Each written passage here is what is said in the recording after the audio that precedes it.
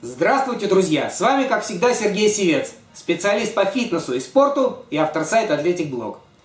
Сегодня я расскажу, почему нельзя слишком долго заниматься по одной и той же программе и почему нужно периодически менять программу тренировок.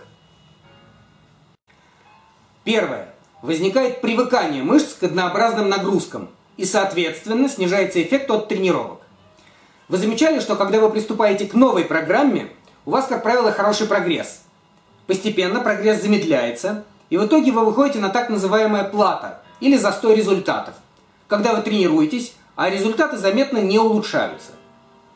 Если продолжать действовать так же монотонно и однообразно, если продолжать просто долбить стену, маловероятно, что результаты у вас улучшатся.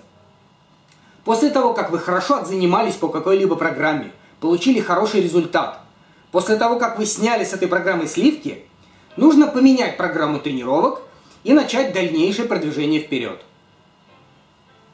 Второе. Если вы слишком долго занимаетесь по одной и той же программе, возникает усталость нервной системы. Это может приводить к тому, что у вас появится отвращение к спортивным занятиям, у вас будет нежелание идти на тренировку.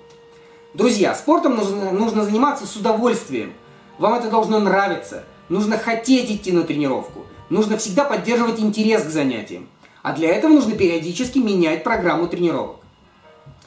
Третья причина. Нужно менять программу тренировок, чтобы более разносторонне развивать мышцы, чтобы использовать немного разные упражнения, тренировать мышцы в разном режиме, чтобы развивать тело более гармонично.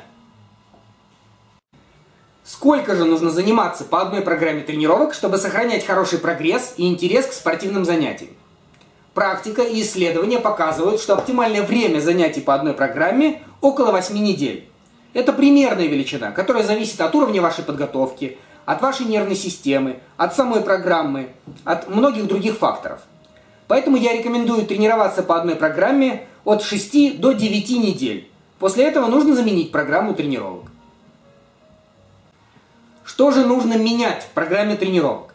Совсем не обязательно менять все и сразу и переворачивать с ног на голову. Вы можете заменить, например, часть упражнений, оставить основные базовые упражнения и поменять вспомогательные. Вы можете немного изменить число подходов и повторений. Вы можете поменять недельный план тренировки, раскладку упражнений по дням недели. Например, вы раньше тренировали спину и бицепс, теперь будете тренировать спину и плечи в один день. Вы можете поменять порядок выполнения упражнений. Например, вы свою фитнес-тренировку начинали с ног, теперь можете начинать с мышц верха туловища.